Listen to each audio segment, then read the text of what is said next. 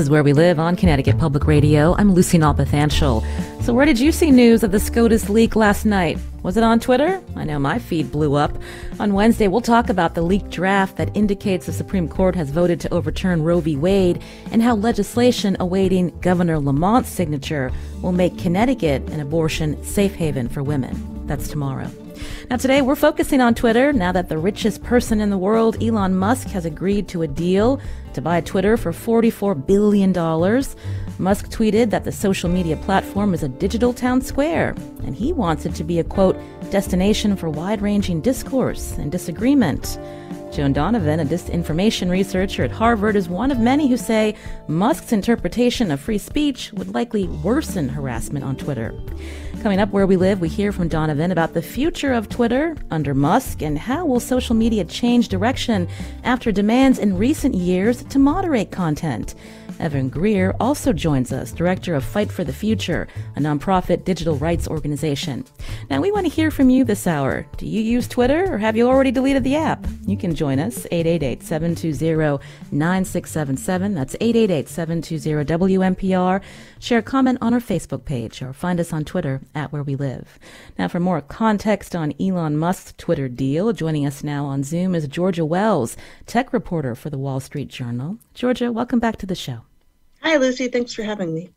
So I got to ask, what was your initial reaction when it was announced that Elon Musk wanted to buy Twitter? I was kind of in shock. I didn't quite know what to think or whether to take it totally seriously. Elon Musk, obviously billionaire, founder of many companies, gets a lot done. But his Twitter feed is full of random stuff. Like, he makes marijuana jokes. So I didn't know whether this was just an idea from him in the beginning or whether he was serious. But as the days and weeks drew on, it became pretty serious. Now, according to the Wall Street Journal, reporting from you and your team, he's been buying up shares since January, but it became public in April. Elon Musk, he's got 82 million followers and counting. And you mentioned, in the past how he has used the platform. So let's talk a little bit about, when we think about his track record on Twitter, and, why would shareholders agree to sell to him? Well, at a certain point with these types of deals, it's a lot more about just how much money he's offering than Elon Musk, the person. And so in this case, he's offering more money than the shares are currently trading at. So that kind of makes it hard for the board or if the board were to try not to go forward, they'd be under pressure to make a pretty compelling argument for how they viewed they could get their shares to that price. But in terms of what this might mean for the platform, his use of Twitter is really wild. It's hard to anticipate what he wants to see. But he said that he wants more free speech, kind of unfettered or kind of within the bounds of the law. You mentioned the use of Twitter from Elon Musk has been wild. So can you give us some broad strokes? What has he said in the past, and how you've seen his use of the platform evolving since 2010? Yes, 2010 he joins Twitter. His first tweets are just to announce his platform.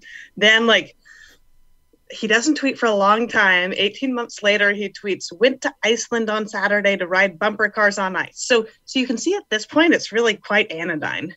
But by 2015, Twitter has become this really daily habit for Elon. He posts often in the middle of the day, even when Tesla was just kind of putting out fires left and right. And he'd sometimes reply to major figures Jeff Bezos.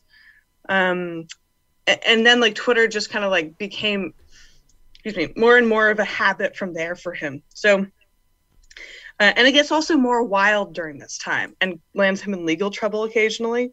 So people might remember there was a tweet he posted kind of suggesting a British cave explorer was a pedophile. There was another tweet saying he was considering taking Tesla private and that he had secured the funding to do so.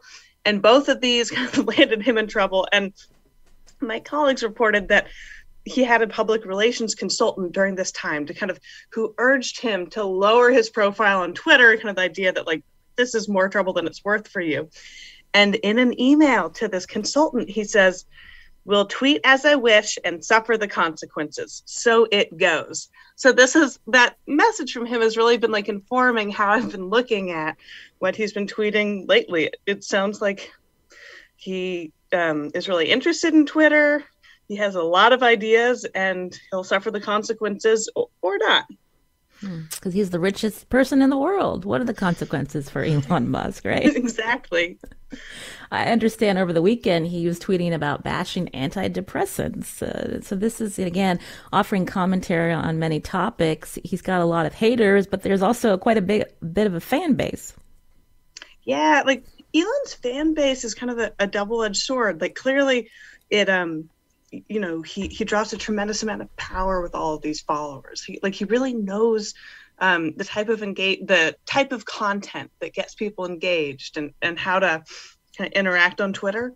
But there have also been times where he tweets about people and then his fans will go after them. And so last week we saw him tweeting about the top lawyer at Twitter, this woman Vijaya Gadde, and then her mentions on Twitter just absolutely filled up with racist and sexist messages from his fans and from people who really look up to Elon. So he has a tremendous amount of power on Twitter, and at times it appears to be used in ways that make life really rough for other people. And that woman you mentioned, the top lawyer, I think heading up a lot of the content moderation that people were demanding, especially after the January 6th insurrection, who should have accounts. And when we think about Elon Musk's opinions on free speech, this is the concern of what will be rolled back in Elon Musk's Twitter world, Georgia. Yeah, exactly. So Twitter, over the years, Twitter started off, many executives kind of really embracing kind of unfettered free speech, or what they viewed as unfettered free speech. And then over time, the company kind of grew to see aspects of that as like silencing other groups of people. And so Vijaya Gadde, she was in charge of the company of implementing, and her team was coming up with many of these policies of how to kind of prioritize free speech while also kind of giving users ways to either report harassment or also coming up with policies that would make certain types of misinformation or hateful messages banned from the platform. And many employees at the company saw this as a really important trajectory for the company. And when Elon tweeted this meme kind of making her the face in a way of many of the criticisms he had of the company. Employees saw this, or many employees saw this as this was how he was going to kind of project his views to the company, and this was how Elon was going to show that he doesn't support the company's policies and wants the company to change directions in a way that's really freaked out many of the current employees. Again, you're hearing Georgia Wells here on Where We Live as we talk about this deal between Twitter and Elon Musk to purchase the social media platform. We've heard from listeners or even seen on our feeds people dropping Twitter or planning to do so. Kevin sharing with us once the deal goes through, once Musk takes control of this account, this Twitter, Kevin tweets, he's going to delete his account. If I wanted to hang out on 4chan, I'd go there. I do not want any goods or services associated with Musk. And so what have you been hearing in your reporting, Georgia, with the announcement of this deal last week? So it can be really hard to quit Twitter. As much pain as Twitter can cause some people in their lives, it's also, there's not quite an equivalent. It's been instrumental in hearing about and helping people grow many social movements. So I'm just thinking about Black Lives Matter or Me Too. Both of those movements, the hashtag activism was a really important part of how they kind of reached so many people. And certainly if the company rolls back certain protections for users, I could imagine the experience for many users, becoming a more kind of toxic place, or what they view as toxic, and some users leaving. But it's still, I think, going to be hard if people want to remain a part of like the global kind of town square type conversation. Twitter is still the most obvious place that happens. You can join our conversation, 888-720-9677. We'd love to hear from you about this Twitter deal. Are you going to quit Twitter? Have you already done so? Again, you can join us also on Facebook and Twitter at Where We Live. You know, I'd mentioned the SCOTUS leak at the top of the show, Georgia, and when I was on last night, I mean, you're seeing, it might be who I'm also following, but, you know, so many journalists and policymakers weighing in on the latest news. And so I'm interested if you can talk more about, you know, who is on Twitter these days. And when we think about, you know, Elon Musk's aims to make this, as he mentions, the digital town square to expand users, you know, I'm just wondering what you've been hearing from the experts you've been talking to. Mm-hmm. I mean, Twitter, they've got about 80 million users in the US. So I try to remind myself it's not everybody, but it is a really good chunk of the kind of hyper online people in the US. And obviously, like, lots of journalists, lots of policy people, lots of lawmakers, government officials. And internationally, I think the population tends to be pretty similar also, kind of the more hyper online community. But in terms of where that could go, Elon has talked about wanting to kind of prioritize what he views more as like unfettered free speech. So rolling back many of the rules that Facebook has put in place over the years.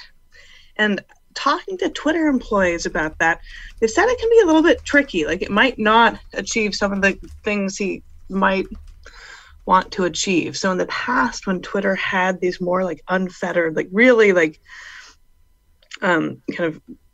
far fewer rules on the platform, kind of this is around like 2015, 2016, 2017, employees of the company began to fear that they were reaching a plateau in the US at the number of users, because the toxicity they viewed of the platform they believed was kind of deterring other users. So you know, as Elon talks about this idea he has of free speech, current employees are making the point that like that might not actually kind of expand the conversation to include all the different voices in the way you know, some users might anticipate when they first hear him talk about it. When we think about the proposed changes for Twitter, you know, from what Musk has indicated, can you give us more details in terms of, as we mentioned, a lot of the content moderation, but even, you know, now you can't edit tweets, but that might be something that could come down the line under Musk's interpretation of what Twitter should be. Can you tell us more, Georgia? Yes, the edit button has been a really hot button issue for Twitter users.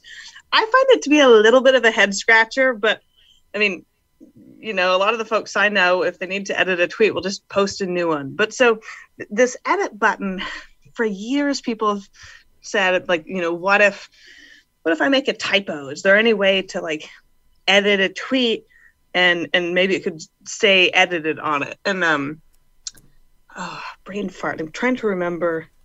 Another outlet has done really good reporting on what the edit, I think The Verge, what the edit button might look like. And their reporting has been showing that, like, yes, it could look something like you could edit your tweet. The tweet would like say it has been edited, but maybe there would be a log of all the different changes. But the reason this edit button idea has been a total headache for Twitter has been the potential for it to be abused, because the history of Twitter has been anything that can be abused will be abused once people figure out how to do it.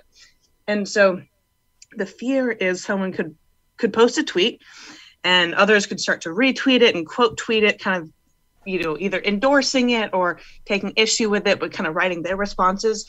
And then that original person could go back and edit the tweet to say something like completely different. So now it looks like all of your followers have endorsed or taken issue with something that's like completely changed in the interim. I don't also quite subscription. Understand. Oh yeah. Also, Sorry. subscription ideas from Elon Musk and not having advertising? Totally. I think that Elon, so, you know, this proposal is to take the company private. It does look like for Twitter to be private, it might be a little bit easier for the company to play around with how it makes its money, kind of away from public, the shareholder scrutiny. And so one idea that's been talked about for years is, would there be a way for Twitter to add additional features that would only be available to users who paid for the service? And for a lot of power users, I think that's like a pretty attractive idea of like, there's different things they might want to see. Like maybe you could set out of office messages for your DMs or different things. It's a little bit for current employees of Twitter, that's a little bit causes some of them heartburn, because many of the people who've worked for Twitter for a long time really embrace this view of like Twitter being like for the people, like all the people, even people who don't really pay for it. And so it kind of rubs some of them the wrong way. But those are some of the, Elon hasn't shared a ton about his vision for what he would change, but those are some things that people have talked about for years, and Elon has endorsed the idea of the edit button. So potentially that's something we'll be seeing.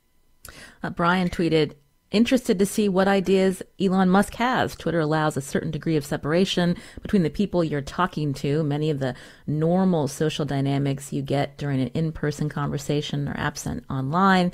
And as a result, people can be a lot more forceful online. Also writing, there's some social back and forth that comes from body language that's completely missing online.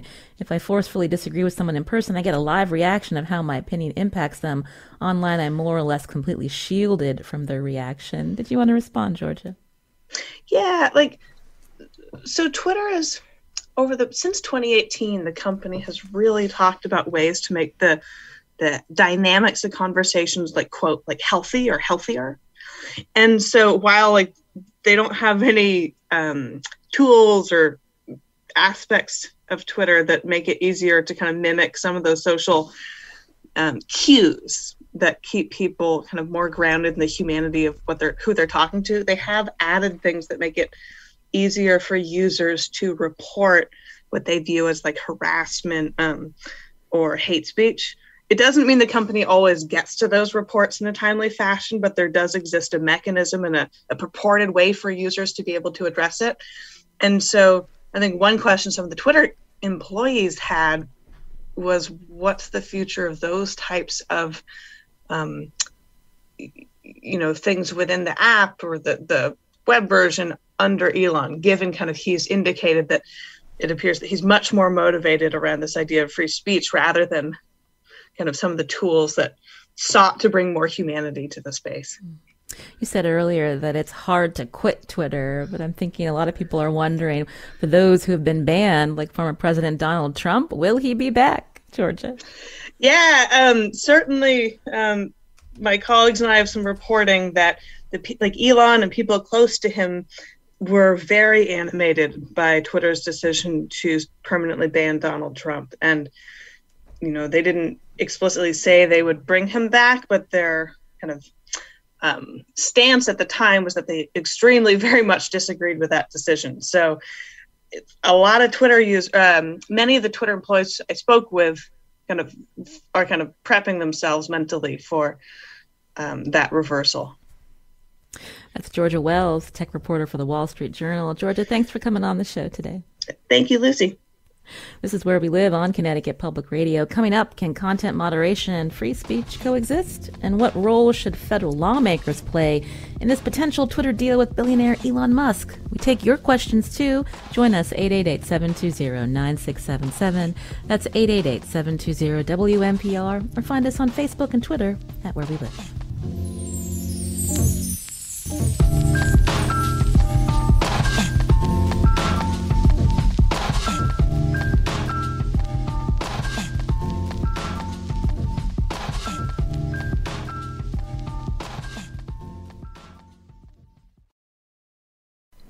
This is Where We Live on Connecticut Public Radio. I'm Lucy Nalpathanchel. How will tech giant Twitter change under billionaire Elon Musk?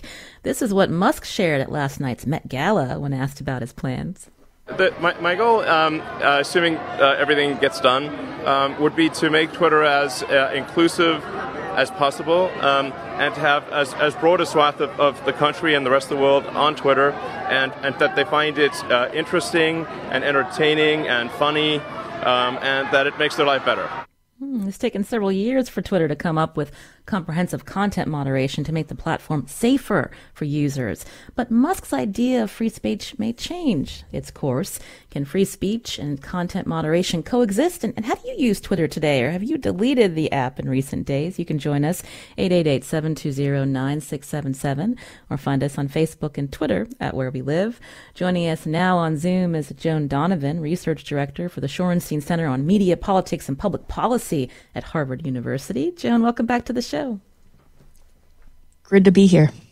Now, I had mentioned and asked Georgia about the content moderation at Twitter in recent years. I'm wondering if you can take us behind the scenes and what has stood out to you since 2018 and some of your concerns now. Yeah, there's been a very long evolution of content moderation on Twitter, from looking into cyberbullying, into cyber stalking, and then also the harassment of journalists and activists, politicians, and other public figures. And so it's taken a very long time for the rules to evolve into the state that they are now, especially the way in which trolls behave on the platform, which is to say that if you are tweeting about something and it has the characteristics of some public wedge issue, I'm sure this morning people that are tweeting about abortion will potentially see some of this behavior where you will see brigades or large groups of people flock over to get someone to shut down their account or get them to go private. There's also been a lot of doxing on Twitter, that is the publication of someone's personal information or phone number and address. And so it's taken a really long time for Twitter policies to catch up to what the platform allows, which is to say that one of the interesting things that Kate Conger's reporting has shown us at the New York Times is that even key figures within Twitter are starting to get aggravated that they've built this tool that now Elon Musk and his, as Georgia pointed out, his fans and audience are now using to harass Twitter employees. And so at Twitter, I think when it comes to content moderation, they've learned these lessons and there's no need to roll back the clock. But it seems like that's where Musk is headed. Mm. And it's interesting through the Wall Street Journal reporting as well, when you hear what co-founder Jack Dorsey said back in 2018. I wanted to read this quote. "We have witnessed abuse, harassment, troll armies, manipulation through bots and human coordination, misinformation campaigns, and increasingly divisive echo chambers. We aren't proud of how people have taken advantage of our service or our inability to address it fast enough." So fast forward now to 2022, as you mentioned, there have been measures to curb some of this. But I'm wondering now, when we think about especially disinformation, which you research, you know what we will be seeing on this platform under an Elon Musk world.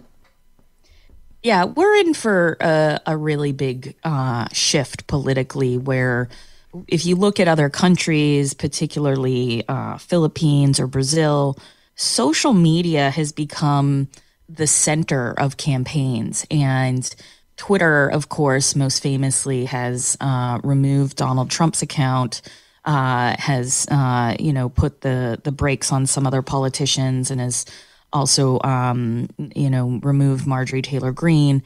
And I don't think that we get where we got with the riot at the Capitol without platforms like Twitter, like Facebook, and YouTube. Because what it allows for is this large networked group of people to share grievances, which can be productive in some cases, but then it also allows them the coordination capacity. And so I think politically we're going to see more violence at political rallies. We're going to see more candidates using the platform of Twitter in particular to get attention and to shift media agendas. And usually you have to do something very outrageous to get attention these days, especially if you're a candidate in a small market, which Marjorie Taylor Greene successfully did by posting about QAnon quite frequently. And so I think in the long run, our politics are going to become highly mediated by platform rules, and whatever the platforms, especially these very, very large ones, allow. is going to be reflected in the character and the quality of politicians going forward.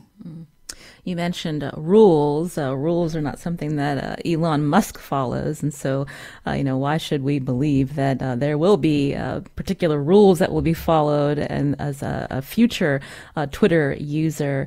I'm also curious when we think about the use of Parler, especially after, accounts being banned after the January 6th insurrection, and why when we heard there were so many downloads of that app, and then what the usage of that today is in terms of, can we expect a lot of these people to head back to Twitter, Joan? Well, I think Parler is a bit of a moot point, and Truth Social hasn't really taken off in the way that they expected it to. And the problem with alt platforms in general is they can be very unstable, they can be very spammy, and we have to think about, in context, the process by which people even landed at Parler in the first place, which was because mainstage Republicans and mainstream right-wing reporters promoted the app and said, come over, we'll be here, you'll get some kind of unique experience from this. And then Parler was, along with some other apps, were consequential in the organization of the Capitol riot. And I think ultimately, those alternative platforms are not going to succeed because they don't offer what Twitter offers, which is actually the main value that Musk was purchasing, which is access to the culture, access to culture makers like journalists and celebrities and even academics and doctors. And so you don't get that on other platforms in the way that you get that with Twitter. So I wasn't surprised that Musk didn't use his money to build his own platform or to buy one of these fledgling startup platforms. He wanted what Twitter has built over the last decade, which is a highly volatile but influential social network. And so, unfortunately, I think it's going to be turned into a weapon in the culture wars even more definitively than it already has. You can join our conversation, 888-720-9677, as we talk about Twitter under this $44 billion deal for Elon Musk to purchase the platform. Joan Donovan with us now. When we were talking with Georgia Wells from the Wall Street Journal, she'd mentioned some of the concerns by Twitter employees. You shared with the Boston Globe, Musk's desire to make Twitter private probably means a lot of cuts to those who've worked on content moderation and these policies that have been rolled out. As Musk sees it, content moderation is a tool for censoring, not customer service. Can you tell us more?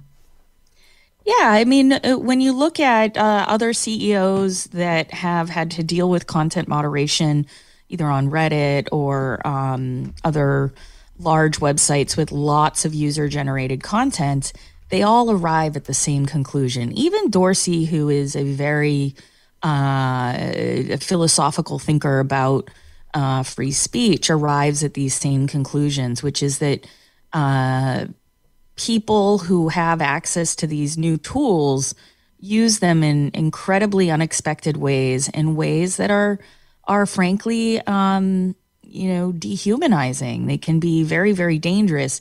And I think that this ties into our political moment that we're in, where the people who are benefiting the most from being able to have their networks activated in this way are main stage politicians, some very large key figures that use their accounts to harass journalists and activists. And so I think it's really important that we understand that while Twitter isn't perfect, it is a process. And what content moderation is a process.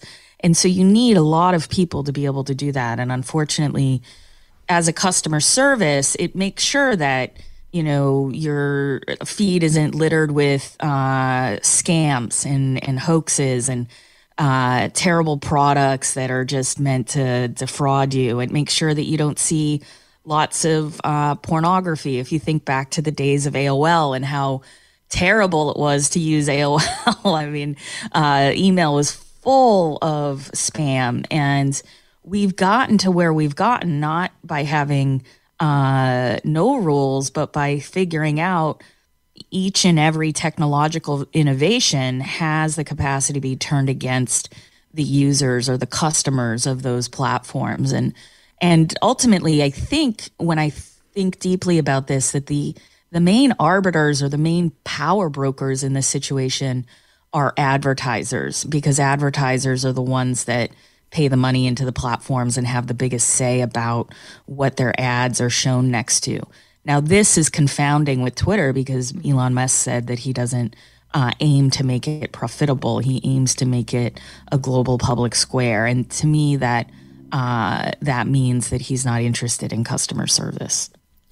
Again, you're hearing Joan Donovan, Research Director for the Shorenstein Center on Media, Politics, and Public Policy at Harvard University. For another perspective, joining us now on Zoom is Evan Greer, Director of Fight for the Future, a nonprofit digital rights organization that works online to oppose internet censorship legislation. It supports net neutrality and rein in corporate and government surveillance. Evan, thank you for joining us today. Thanks so much for having me. So let's talk about content moderation under Elon Musk and what Fight for the Future is most concerned about.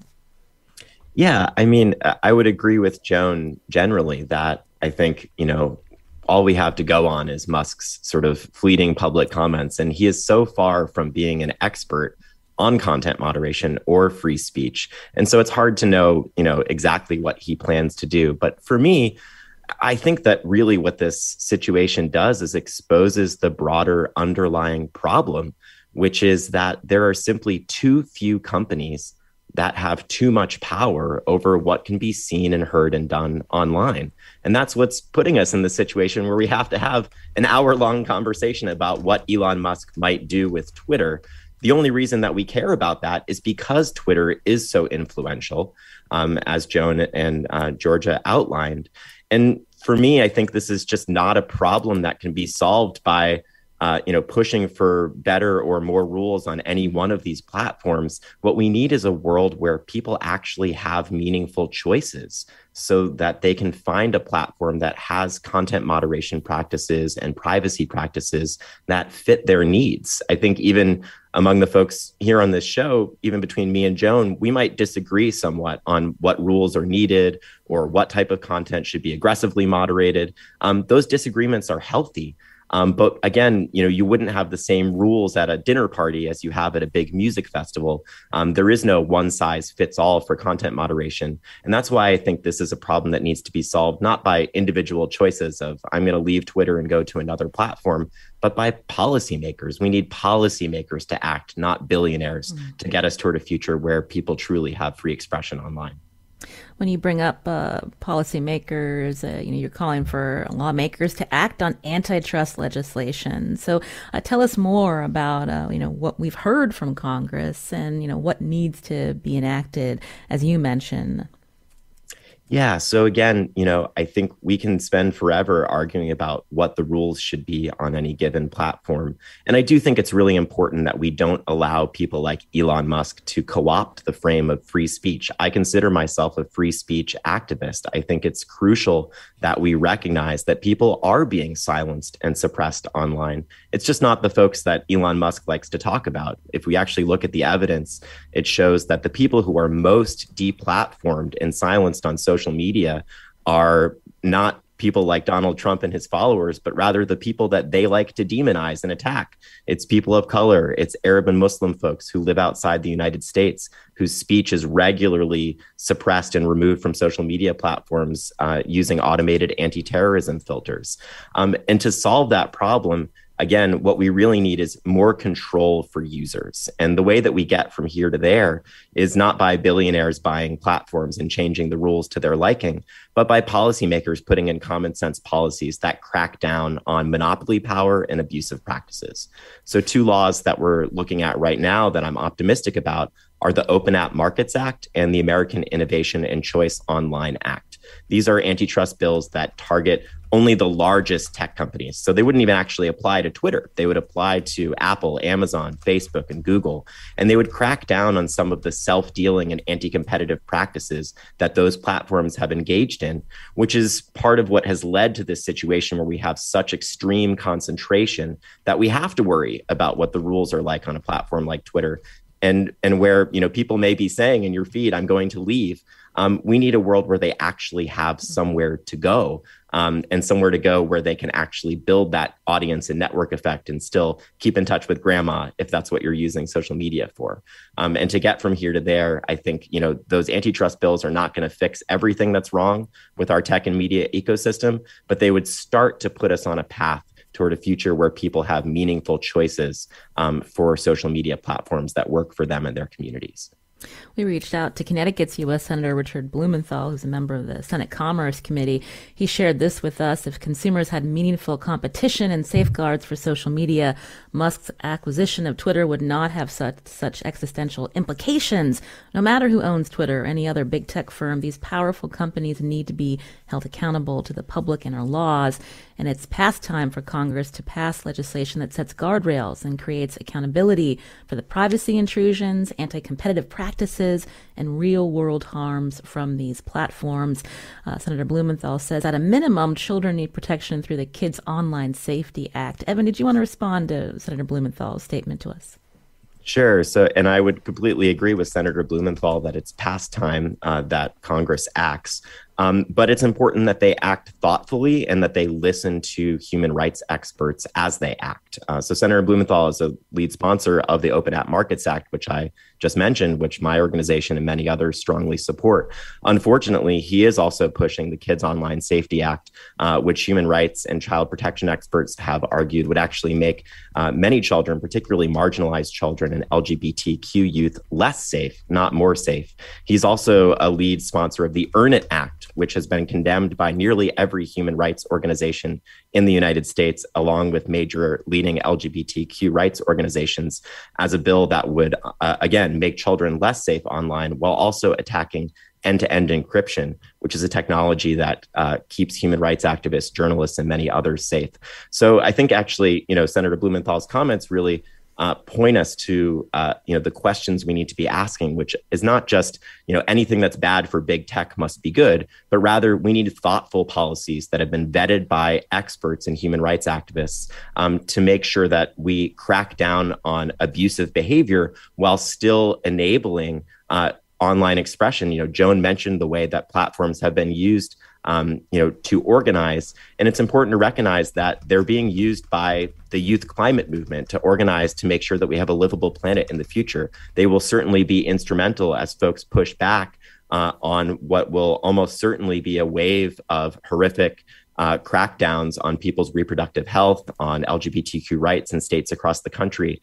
We need to preserve these tools as powerful organizing tools while cracking down on the surveillance capitalist practices that make them an anathema to human rights around the world. And so it's important that we don't just act, but that we act thoughtfully and get the policy right. That's Evan Greer, Director of Fight for the Future, a nonprofit digital rights organization. Also with us, Joan Donovan, Research Director for the Shorenstein Center on Media, Politics, and Public Policy at Harvard. We're going to continue talking to them right after the break, including a Musk takeover. Could that contribute to the rise of cryptocurrency? You can also join us, 888-720-9677, or find us on Facebook and Twitter at Where We Live.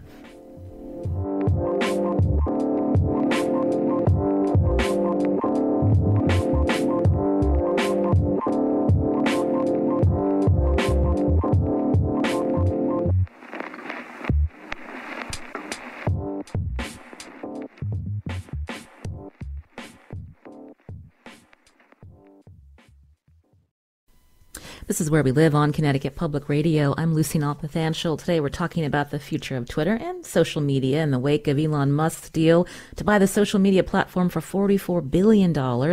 With us on Zoom, Evan Greer, Director of Fight for the Future, a nonprofit digital rights organization, and Joan Donovan, Research Director for the Shorenstein Center at Harvard. Joan, I mentioned crypto. You also shared that crypto may find a home on Twitter because of Elon Musk's interest there. Tell us more. Yeah, if you think about other reasons why Elon Musk might be interested in a huge social network like Twitter, is he's a very interesting character, and for years has been one of the major proponents of cryptocurrency. As well, Jack Dorsey at Twitter shares a very similar interest. And of course, we had a flop of Facebook's Libra digital currency when they were also being looked into by the Senate for the Cambridge Analytica scandal. So one of the things that you can imagine Twitter does is it really can normalize difficult to understand topics and especially cryptocurrency if it is built directly into the platform, which we've started to see where you can pay people directly, and there was tips for a while. But if it's not necessarily U.S. currency, but it is cryptocurrency that's being traded on the platform, you might see a very quick normalization of it. And I think it ties into Elon Musk's philosophy as someone who is anti-authoritarian. If you really want to enrage the state, is you would want to come at the economy in a different way and deface the currency. And so it might be the case that this catches on very quickly, especially if people are able to move this cryptocurrency quickly through Twitter, use it to pay for real world goods, and evade capture by U.S. tax authorities. And so I'm very interested in seeing what other products develop out of Twitter once he finally inks the deal and takes over. And you are also advocating that lawmakers need to anticipate that and think about regulation for a future where crypto is an essential component of Twitter. What have we heard so far that maybe that you're inspired by certain lawmakers, or maybe a little concerned there? When it comes to regulation and money, Evan is probably a lot smarter than me on this when it comes to the digital currency aspects of this. I've been in lawmaker offices where they've celebrated cryptocurrency as a wave of the future, and that this is a kind of advancement that they need to understand and utilize better. But I think it'll ultimately be the banking lobbies that figure out a way to provide some oversight and create model legislation on this. That's not ideal. But at the same time, we have to be really careful about that because crypto portends to be anonymous, but some of the major crypto scandals that we've seen have had to do with it being really difficult to track down massive thefts because of the way that the currency is designed and also the way that it is stored. And so hopefully U.S. Congress will be able to figure this out, but I'd be very interested to know what Evan thinks of this. Evan, you're up. Yeah, happy to jump in here. And, I would say, I think Joan's absolutely right. We should be concerned about what it would look like if major tech platforms start directly incorporating either existing cryptocurrencies or start to create their own, as Facebook kind of famously failed to do. I think to zoom out a little bit, though, and to talk about, what policies are needed, it's actually important that we recognize that cryptocurrencies are sort of one small piece of a broader ecosystem of decentralized technologies. Blockchains are part of that, but not all of it. My organization uses a decentralized alternative to Slack called Matrix, which is a decentralized network that's not built on a blockchain. But I think part of why this is relevant and part of why it's so important that we get the policy right around this is while all of the risks that Joan just outlined around cryptocurrencies are absolutely correct, it's also true that I think that we could be in a better world if social media was organized in a more decentralized and interoperable manner. So you could imagine social media being more like email, where you can have Gmail or you can choose a more privacy protective service like Proton Mail. But either way, you can email anybody else that has an email address. SMS also works this way. You can have an Android phone or an AT&T phone or a Comcast. I guess Comcast doesn't do phones, but a Verizon phone. But you can text anybody else that has the SMS protocol. You could imagine social media being structured more in a manner like that, with kind of nonprofit, transparent governance structures, something maybe like how Wikimedia functions. That's not going to solve all of these problems. It's not going to magically erase things like hate speech and harassment, but it could lead to a world where it's harder for bad actors to poison an entire network and where individual users have more control. But if in the process of trying to regulate the bad parts of cryptocurrencies, we kind of bring the entire hammer down on blockchain technologies and decentralized technologies as a whole, we might actually cut ourselves off from that potentially better, more democratized future for technology.